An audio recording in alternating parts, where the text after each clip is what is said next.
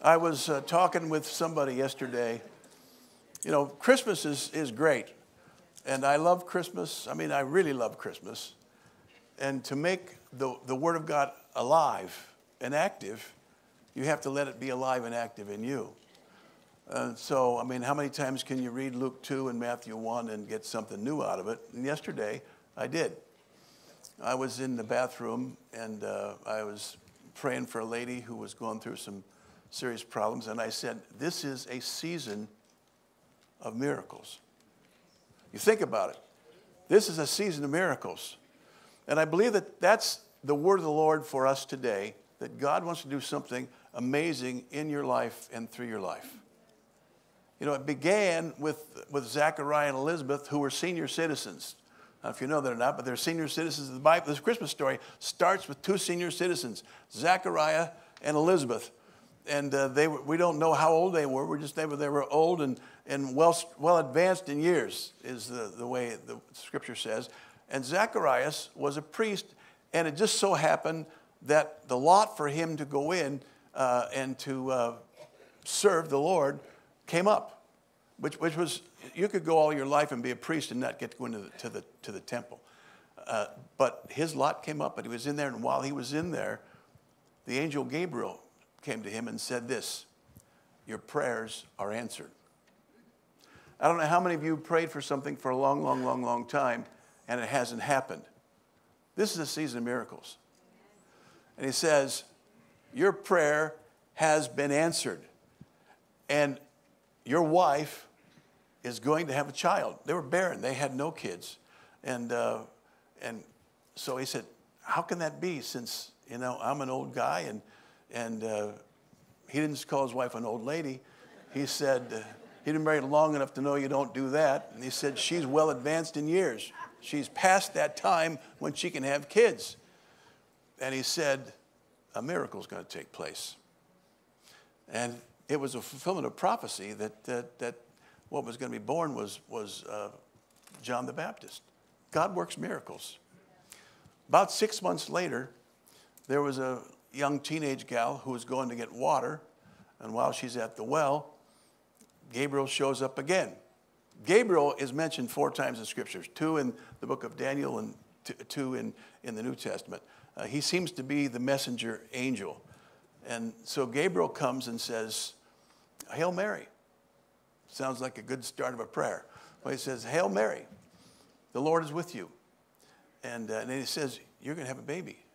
Now, she's a teenage girl. She's betrothed, which is a step beyond fiancé, being engaged. I mean, she was there in this and they're committed. And then she said this, how can this be since I don't know a man? And hers was an honest question. And he said, the Holy Spirit will come upon you, and what will be conceived in you will be birthed by the Holy Spirit. Then she said something that we all have to say that'll keep miracles flowing, and if you don't say it, you can stop them. That is, Lord, let it be to me according to your word. According to your will, according to your word, let it be to me. Because the Lord can do, but what can he do? That's what Gabriel said.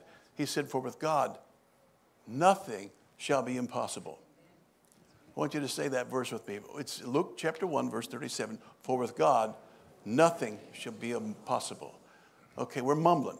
So we're going to, I don't know that I have it up there, but that's because I didn't put the scripture up there. Let me say it again. For with God, nothing shall be impossible. Now all of us once again. For with God, nothing shall be impossible. So whatever you're facing, the Lord is a God who does the impossible. He is a God of miracles.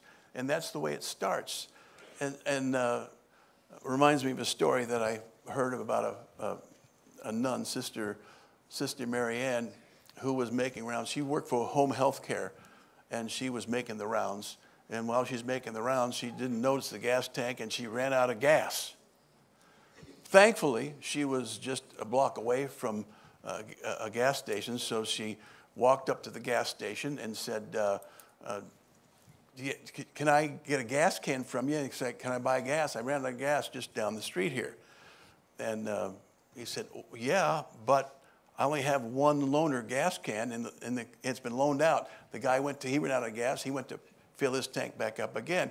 But if you want to wait, I'll be glad to let you use that one and go down it. So she was making the rounds, and she was supposed to be someplace, so she went back to her car thinking, I can be creative. There's got to be something in here that I can fill with gas. So she looked in the back seat, and in the back seat was a bedpan. She thought, that'll work.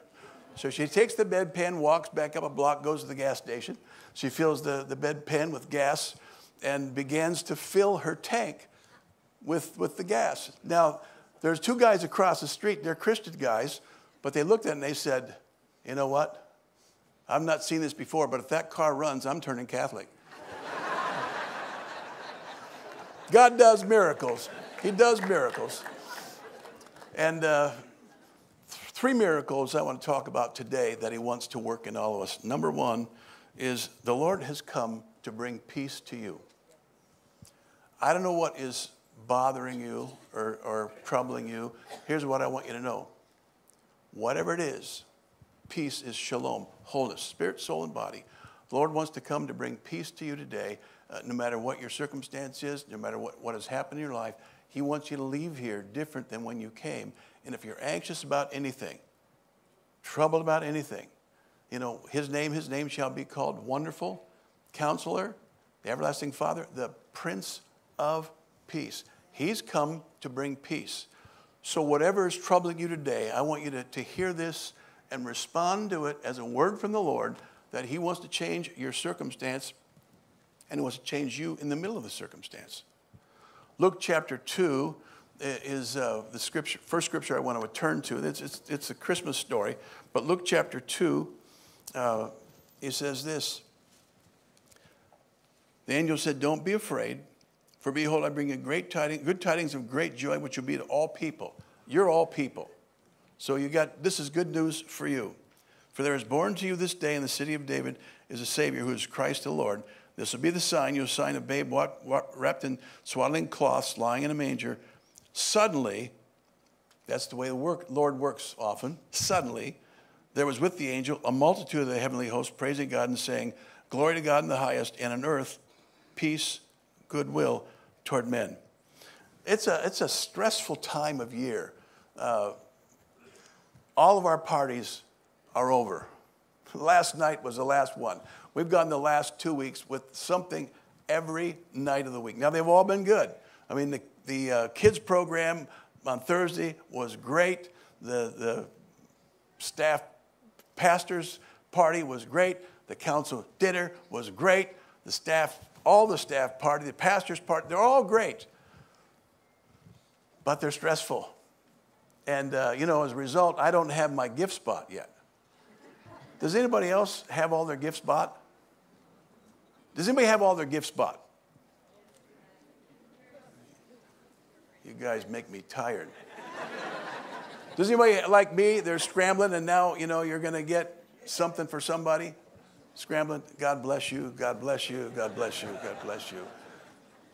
But, it can be very, very stressful. And so the Lord has come to bring peace to you in the middle of a stressful season. It's not only a season of miracles, but a season of stress. And I want to tell you a secret about the Lord. If you stress out and you work hard at it, then God stops working. But if you say, Lord, this is your problem, you work, then you can rest. Take my yoke upon you, for my yoke is easy, my burden is light. You need to learn to just rest. What are you dealing with right now? Rest. Well, you don't know. I've got financial problems. Rest. I've got relational problems. Rest. I've got physical problems. Rest.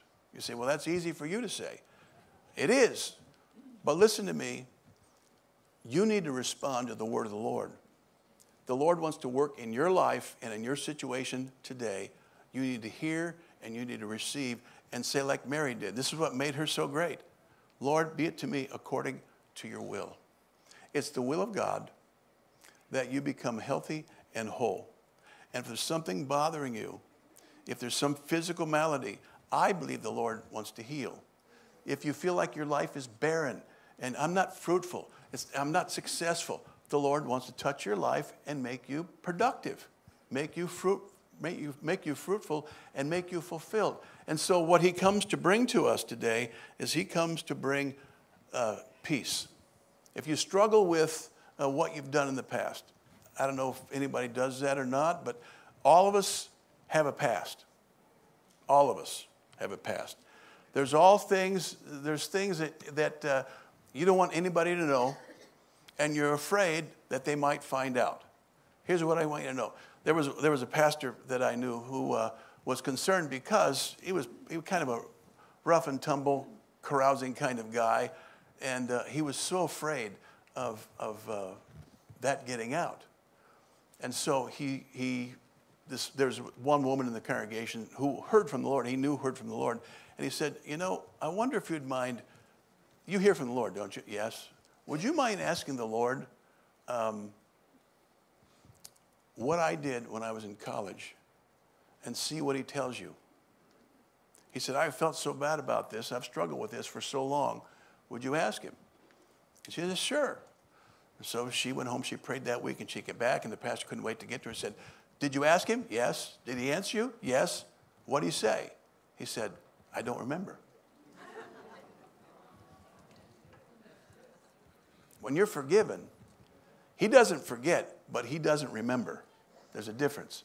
He chooses not to remember. And if you're dealing with something that you've done a month ago or 20 years ago, I want you to leave here at peace. Be at peace with the Lord, because your past has been taken care of and your present circumstances taken care of.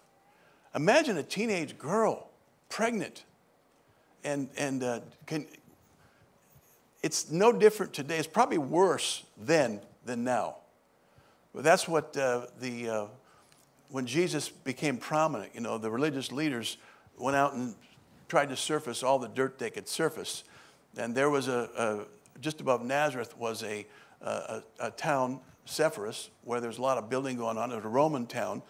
And Joseph probably did some work in Sepphoris, and certainly it was a Roman city. There was a lot of Roman soldiers there. And so when the neighbors heard that Mary was pregnant and knew that she had not yet married Joseph, it was scandalous. It was scandalous. So in John chapter 8, if you want to tick Jesus off, you want to see Jesus ticked off, go to John chapter 8, where you talk about anybody's mama, even Jesus' mama, that ticked him off. And because he said, we know where you're from. You're born of fornication. And he said, I know where you're from. You're from your father, who's the devil. Jesus got pretty hot about that. If you read John 8 with that in mind, you'll understand that they were trying to attack his mother, and he came right back at him. And that's a. I'm not going to get into that, but just all this to say, your past is taken care of, and your present problems, he has the power to deal with, no matter what they are.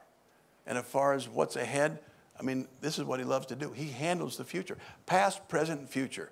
Everybody has one. He'll take care of the past, because that's what he does. He forgives, and he remembers no more. He takes care of the present. He has the power to deal with every problem. And the future, be at peace. He wants you to live in peace and receive from him, from his fullness, we have all received. So Jesus came to bring peace. John chapter 14 says this, says, peace I leave with you. My peace I give to you. It's not as the world do I give to you. Let not your heart be troubled, and don't be afraid. Don't be troubled. Don't be afraid. How? Peace. Jesus came to leave peace, and not just peace, my peace. Say my peace. My peace. That's the peace of Jesus. He was an amazing person, but the one thing was he was peaceful, and in the middle of all this stuff, he never got ruffled, never got mad. Anybody else that peaceful? I'm not going to tell stories on me, but I could. But stuff.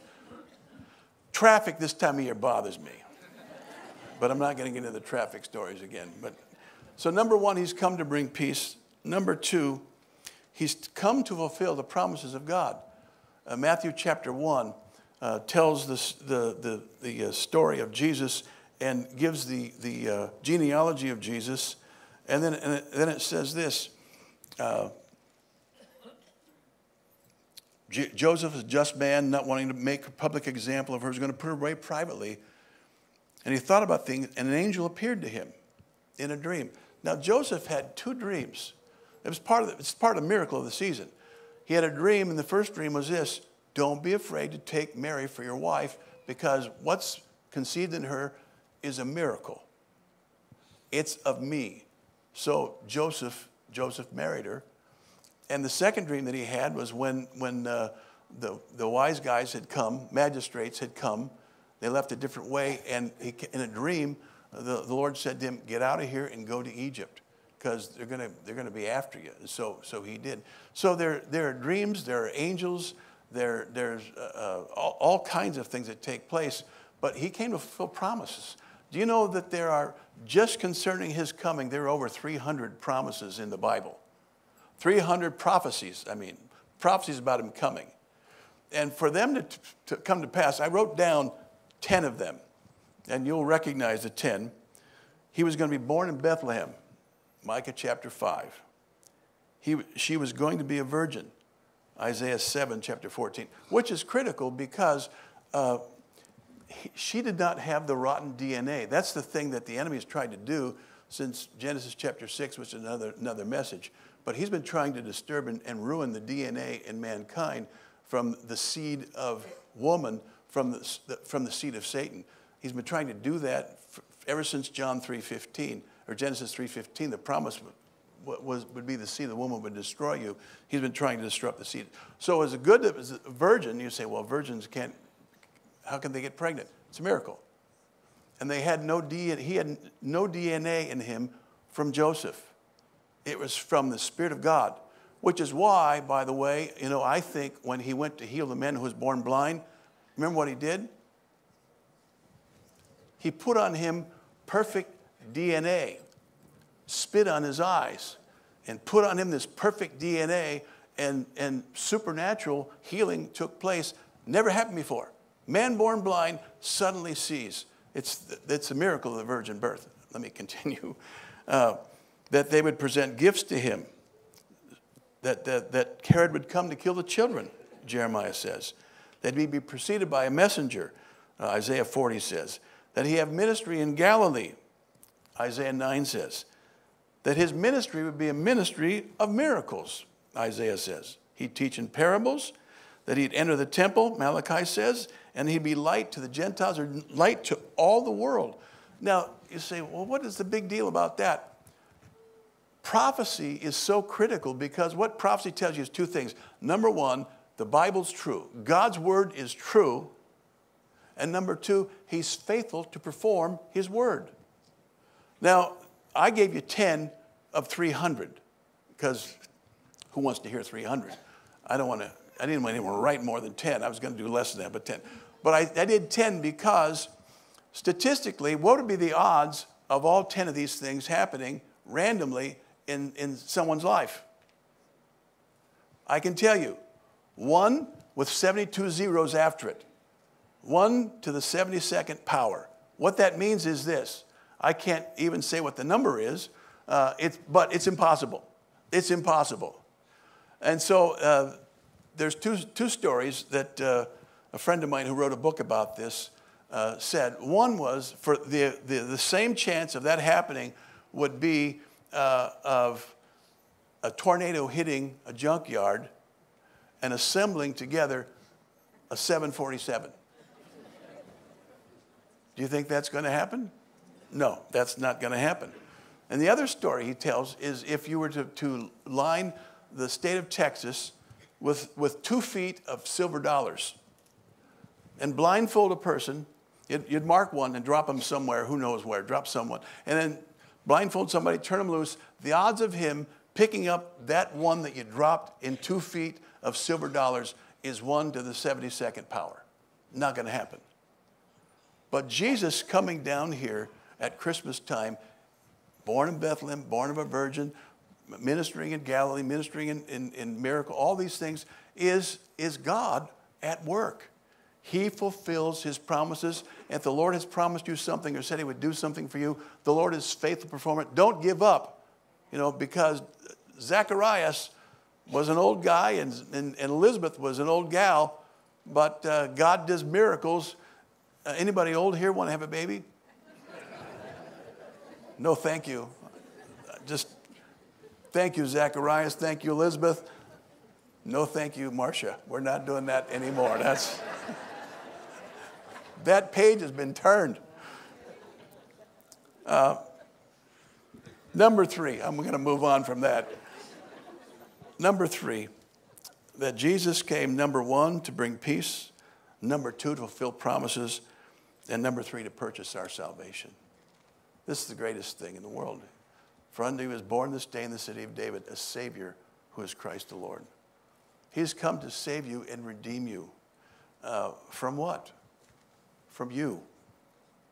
You know, sin is a word that has an I in the middle because the problem is I. We have an I problem. And Jesus came to deal with the I problem because there's nobody here who's not, correct? Nobody here has not sinned? You know, I've talked to somebody. In fact, I was talking with a guy last night who said he talked to his neighbor. His neighbor said, well, you know, I don't sin. I haven't sinned. I said, I'd like to meet that guy. Anybody who thinks they haven't messed up, I'd like to meet that guy. Because everybody here has messed up. True? So Jesus came to purchase salvation. How did he do that? With his life. His life for your life. You owed a debt you couldn't pay, and he paid a debt he didn't owe. He came here to die for us because he loves us. And in a world that's full of rejection, and I don't know where you've come from in your past, but many people that I talk to feel, they wouldn't say rejected, but they don't feel like they're that person. You know, I wasn't ever that academically smart. I was not that attractive. I didn't have that much talent. I was not the homecoming queen. I was not the whatever. They don't feel that way, but here's a word for you today. You have not chosen me, but I have chosen you. Of all the people, and when I was in 6th grade gym class, one period of time, we did square dancing. Anybody else go through that thing? Honor your partner. Honor your corner. Now take your partner and swing. Now promenade. I still remember that stuff. I was in the 6th grade, and I hated it so much. It's just stuck in my head. So, but I remember the way they did it back then, for me, was the girls got to choose the guy. So when all the guys would line up in front of the stage, and the girls would get to go and ask the guy if he'd be the partner. So, you know, when you're doing that, you don't want to be the loser that's not chosen. So you're kind of eyeballing the babes, kind of nodding your head like, here I am, pick me. But you always feel bad for the one who was chosen last. And maybe that was you. But I can tell you this, in the kingdom, that's not you. The first shall be last, the last shall be first. And Jesus came because he chose you. You are chosen. Turn to somebody and say, he chose you. A friend of mine has two natural kids, a boy and a girl, and then he adopted a child who was troubled, and that's why he adopted him. He didn't adopt him first. He was a foster parent. And then when he saw how troubled he was, he said, "I need a while to take care of this kid," and he adopted him. And I said to him, "Was that difficult for you?" He said, "Oh yeah, you can't imagine," because he was everything. I mean, my friend was Swedish, and he was like white as a ghost, and his son that he's adopting was not. He was part Indian, part African American, part who knows what, and it took a while. But love prevailed. And kids at school would say to him, you're adopted. You're adopted. You know, you don't have a mom and dad. And he said, what I learned to say to him was, when kids say that, you say, no, your parents had no choice. I was chosen. Isn't that great? And he said, what's the difference? He said, you grew in your mommy's heart, not her tummy. This is so good. That was Tom and Peter. And anyway, that's what God does. You've grown in God's heart, and he loves you, and he's chosen you, and he's called you for a purpose. And you say, what's the purpose? I don't know, but I do know this. A lot of people get detoured. A lot of people get off track. A lot of people get messed up. The Holy Spirit has come to get you back on track so that you're living for a purpose. And salvation, it covers everything in your life, but it covers the way you're supposed to live. Live with a purpose in mind, live for a reason in mind, and live for him and know that you are chosen. Maybe it's the first time in your life, but you're chosen first. You are first. You are loved. You are accepted. We talk all the time about, have you accepted Jesus? Yes. But let me tell you something greater. He's accepted you. He loves you and he accepts you just the way you are. Not happy to leave you like that, but he is going to change you because he loves you so much. He's not going to let you be the same person that you are right now. And that's a day-by-day process. My friend and his wife loved this messed up kid to health and to life. And that's what the gospel is all about. Redeeming people, purchasing, paying the price. That no matter what you've done, or he buys it back. Rocky's Pawn Shop's down here. I know he's come to church every now and again. And if you ever pawn something at Rocky's Pawn Shop, you know, you take your watch down there and say, I need some quick money, and so you give him that. You can redeem it, but you got to pay the price to redeem it. And when Jesus came, because Adam gave planet Earth back and he gave all of us up, he redeemed it with his own life. The most expensive, precious thing in the world. God so loved the world that he gave his son, paid for his son.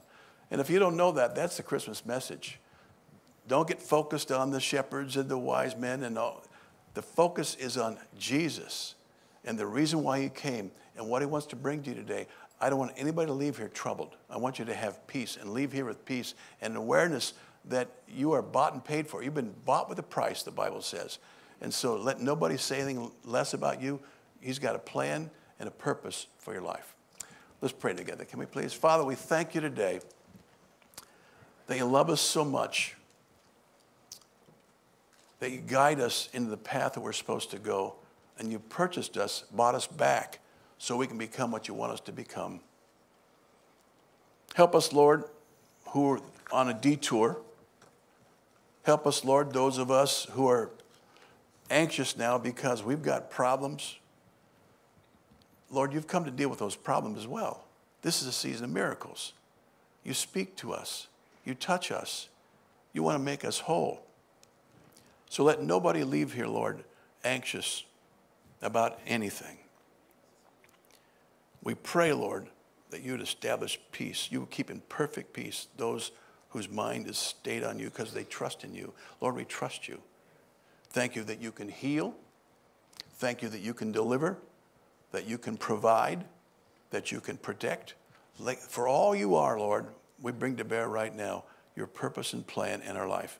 In the mighty name of Jesus. Amen. Amen.